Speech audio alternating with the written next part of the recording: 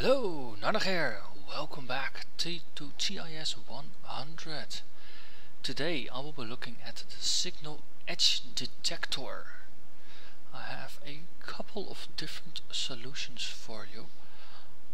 None of them are exactly Reddit perfect, but they are close enough, and more importantly, they demonstrate the workings of the puzzle and different ways to solve it, and also how to scale this solution. So let's start. What is a Signal Edge Detector? It's basically a program that takes in a series of numbers, and for each pair of numbers, so the current number and the previous number, or yeah, if you look at like this one, then this is the previous one, and for the first one you can assume 0 as the previous value. If the difference between the two numbers is 10 or greater, then we emit a 1. Otherwise we emit a 0. So we're looking for a difference of 10 or more between any two numbers in a sequence. So how do we go about this? The first solution I come up with was basically a continuation of one of the previous videos, where you have to sort numbers. So I figured, okay, so let's say we take the two numbers, the current one and the previous one, we sort them so that we always know which is the largest, and then we subtract the smaller number from the larger number. Then you end up with a number that's always positive. If you then subtract 10, if it goes negative, you know the difference is smaller than 10. Actually, if it goes to 0 or negative, it's smaller than 10. Otherwise, you know, if it's still positive, then you know that the difference is at least 10 points. So I figured that would be a decent way to solve the problem. So I set about coding it, and I came up with these steps. So first I duplicate the inputs.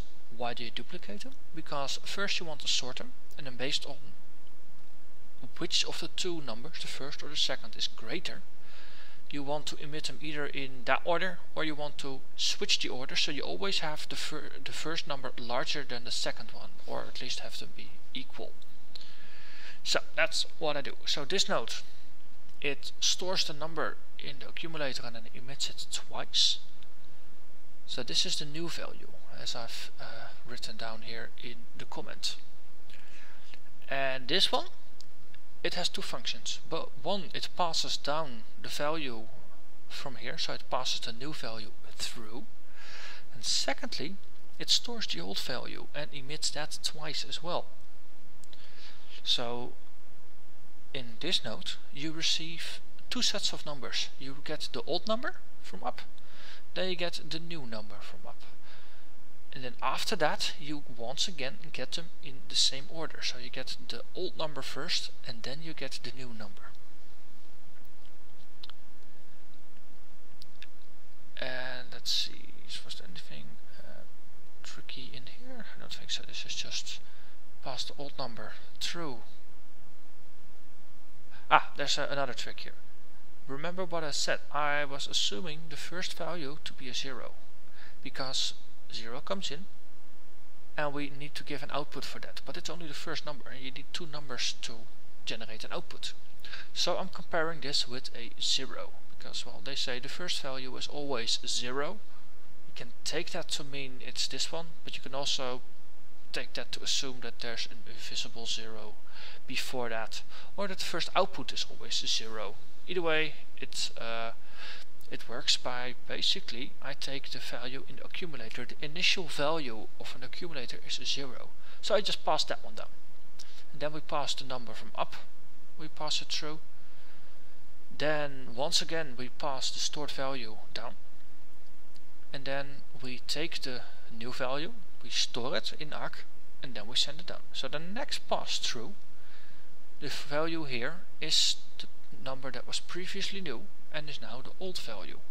So this cycles very nicely. So let's go to the meat and potatoes of this machine. So we sort the inputs here. We've done that before. So what we do is we take the input number and we store it in the accumulator. Then we subtract the next one. And then we have a look. Is the number less than 0? If it's less than 0, then we know that the new number, the second number we got, is greater than the first. If it's not, it falls through, and then we declare the old value to be greater, which is the first input. So if the old value was greater, that's the first input, then we can just pass the inputs that are being emitted here the second time just straight through.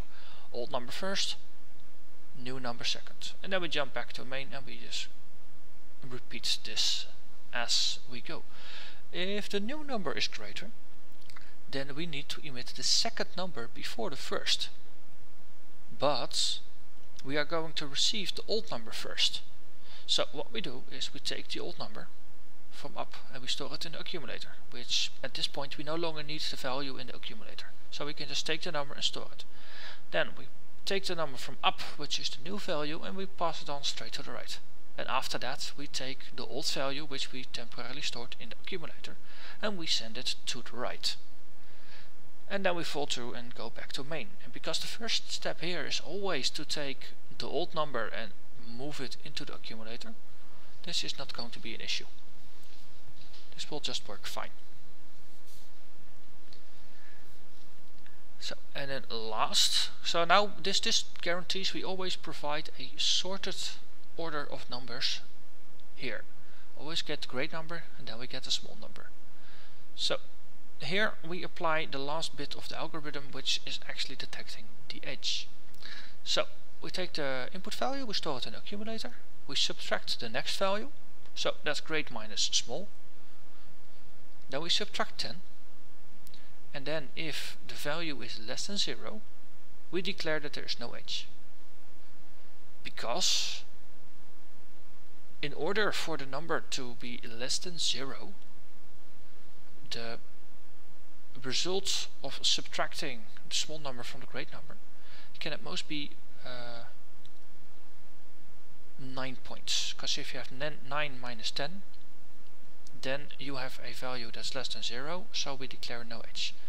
If the result would have been 10, 10 minus 10 becomes 0.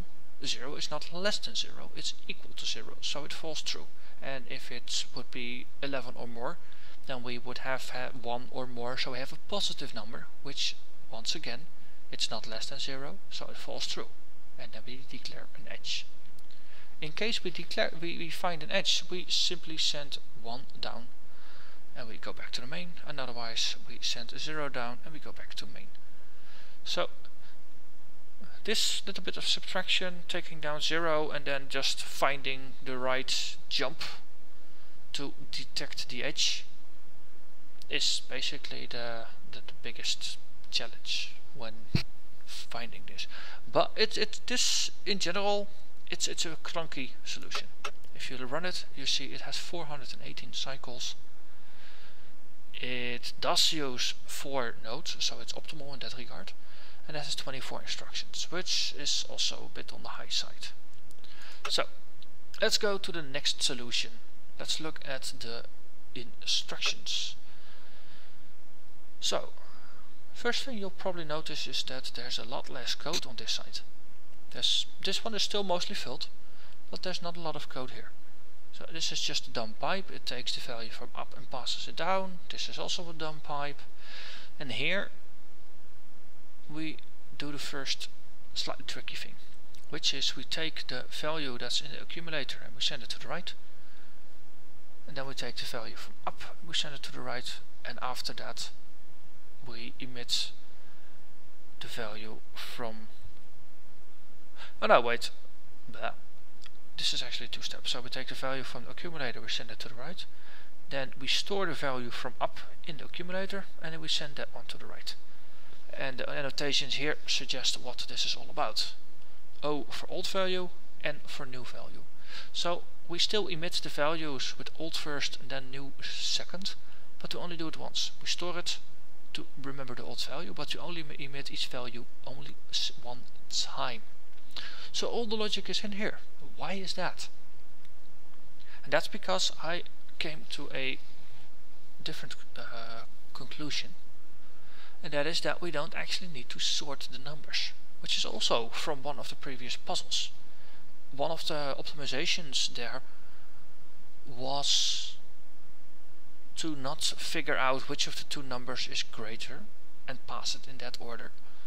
It's just merely doing a subtraction and then do a double check. Is the resulting number negative? Then just negate it to make it positive again. So that's what we do here. If you have 10 minus 8, then you get 2. That's a positive number. If you have 8 minus 10, then you get negative 2. So that's the reverse. It's the negative number if you reverse these two. The way to go from minus 2 to 2 is to use the negate instruction. This saves almost an entire node of code if you apply this trick, so to say, rather than doing a full sort before you do your subtraction. And after that the logic is still the same. So you still get the greater number minus the smaller number, which is in case you get the greater number first. In case you get the smaller number first, you just do a double check and then you negate the number to get the same result. And after that you can just continue and apply the main algorithm. So that's exactly what we do here. We take the value from the left, that's the old number, and we store it in the accumulator. Then we subtract the next value, and then we jump to old greater in case the number is greater than 0. So if we get a positive answer, we jump to old is greater, which is 2 lines ahead. So we skip one instruction, and that is the negate instruction. The negate instruction is only called in case the number is either negative or 0. But in both situations we will end up with the positive version, or negating 0 just yields 0. So this solves everything, and after that we just apply the same algorithm as we did before. We subtract 10, and then we do a jump to either no edge or to edge. We just fall through to edge, but depending on what we do. And this is a very elegant solution. It uses hardly any instructions. It's 390 cycles, 4 nodes and 14 instructions. It's very elegant. I really like it. And there is a nice side effect of this. There's only 2 nodes actually in use, and the other 2 are dumb pipes. So if you want to optimize for cycle count, we have something interesting we can do. We can parallelize the solution, because we do a lot of work in a single node. So if we manage to set up 1, 2, 3 nodes that are all basically applying the same algorithm, subtracting the numbers, negating it if needed, subtracting 10, and then checking if there's an edge. If we just set up a data flow up here, making sure that this one gets the numbers for the 0 input and the first input, so it can do 0 minus 1 to basically compute the first value. If we then make this one compute the next value, and this one compute the next value, and after that we go back and make this one compute the next, this one the next, this one the next, and go back, next, next, next, jump, next, next, next, and so forth until the list is empty. And then all we have to do afterwards is just make sure that we emit the values here in the same order as that they came in. So we first take the value that comes from the right, we pipe it in here, then we take the value from here and we pass it through, and then we wait for the value that comes from this one and we send it out. And then we just loop back and look for this value again. So this is just simple passing through code. This is more or less the untouched version of the previous solution, just doing all the same logic in the same node. And there are some annotations up here for myself that help me remind me which numbers it needed to process and how that would impact the flow up here, because this is the least elegant bit of the solution. This looks pretty complicated actually. There's a lot of instructions over here, there's a couple less there here and less here. So let's have a look. Let's just start by example. This one needs number 0 and number 1. We already concluded in a previous solution that accumulators are initialized with a 0 value. So if we just take that and send it out, we have our 0 value. So that's exactly what we do here. We take the accumulator value and we send it down. So we get 0. Then we need a 1. That one we are going to get from the left and we send it into the accumulator, after which we loop back and then we take the value from the accumulator and we send it down. And one of my previous solutions actually had me duplicate that code until I realized that I was actually duplicating the exact same 2 instructions twice. So I took that out as an optimization. So this one, it needs to obtain number 1, but it also, this machine needs number 1 as well as the first input. So we take the number 1 value, we take it from the left, we store it in the accumulator. After that we take that value, we send it to the right, and then we send it down. So emit it twice. So in order for this to get the number, obviously we need to get it from our input.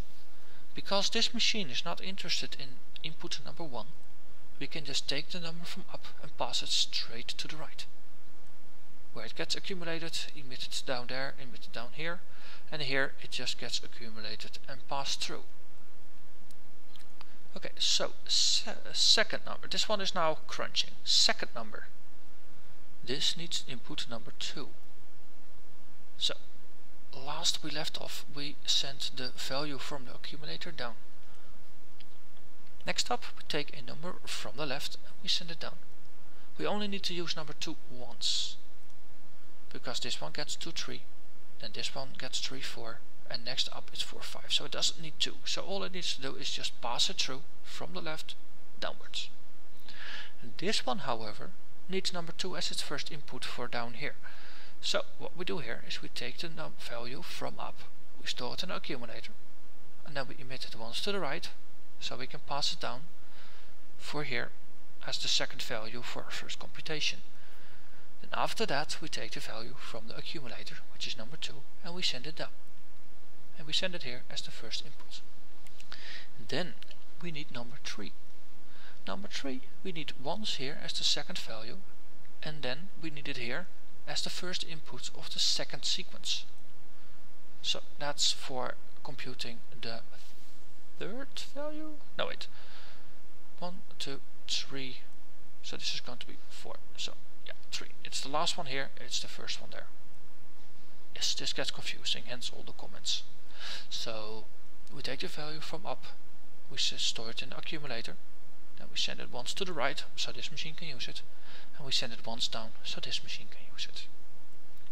Then what we do here, last we actually sent the value from the left downwards as number 2 to process it.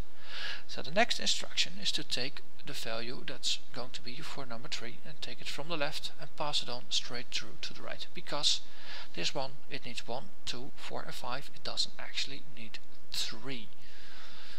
And this one, all it does is take a number, and what we do is we send the value from the accumulator down, and then we wait for a value on the left side to store in the accumulator, and then send it down. So that's exactly what we do here. We take the value and we send it down. And then this one needs number 4, which is basically identical to the flow for number 1. So at that point here we can just fall through, loop back, and start processing this one as if basically processing number 4 the same as number 1, and then process number 2 the same as number 5, and so forth. And here the same logic applies. And that's how you parallelize a problem that previously was solved single-threadedly. So I'll just step through it for a bit.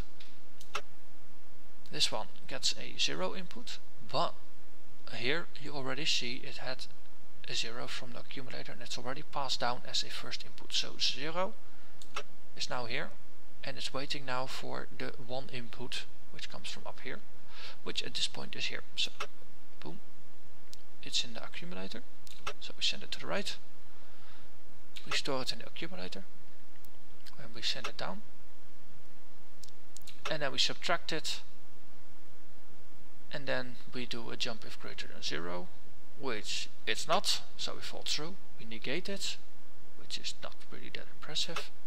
We subtract 10, and if it's less than 0 we don't have an edge, so we jump there, and we emit 0 I mean, which is there, which we pass through down here, which we take straight down, and we flush it out. In the meantime, we've already concluded that there is an edge in the next number, and we are currently here in the middle of processing our first value. So this is just the same algorithm, and it just runs through, and it runs through, and it runs through, and if I speed it up greatly, you get to 190 cycles using 9 nodes and 46 instructions. And last I checked, the best solution on Reddit, the fastest solution on Reddit, ran in 129 cycles. It used all 11 nodes, so these two that I've nicely used here for comments, they were also used, and it took a grand total of 96 instructions. So if I'm just speculating a bit on how that solution would look like, because this is a very elegant solution in my mind. You have the machine doing the work, duplicated 3 times, you have some logistics work in the bottom, and you have some logistics work at the top. And every node has a clear function, and it's very clear, and once you know what the flow does, it's understandable. For me, using these 2 nodes would upset this balance, so to say, because this is probably going to be a processor node just like this, these 3. This is going to be part of the work distribution that happens up here, so after this it will have a couple of extra instructions to pass data here. And this one probably needs to emit its values to the right, because this node is not in use. And so that would mean this one, after it's done processing its own number, it actually needs to wait a bit to pass through numbers from the left down here. So this one can emit both numbers here, and this one needs to wait twice for a number from the left value. That's speculating, that's probably how that solution works. Maybe it could be possible to have the logic from this in one of the bottom nodes as well, and pass more data through. But I'm not quite sure, because this is already very constrained on instructions. There's a blank line at the bottom, and this comment could be cleared, and let's see, the edge comment here, it is actually, it's a blank comment. It could be removed as well, so you can have, because it's not referred to, it's just a convenience for myself to mark this little section as edge as opposed to this one being non-edge. That's just a way to clarify the code, but it could be removed to make the code one line shorter, so then you have 3 blank lines to work with to pass data through, which is not a lot. So that's why I'm sticking with this one. This is elegant, even though it's not the fastest of all. Okay, and I think that's everything I had to say about the Signal Edge Detector today. So once again, if you have any kind of feedback, please do leave a comment. Leave a like on YouTube if you enjoyed watching this all the way through to the end. And subscribe to the channel for updates. I will be covering more of TIS-100 in the future. Just taking a slower and steadier pace to it. But I will be back. And with that, I thank you for watching, and I will see you next time.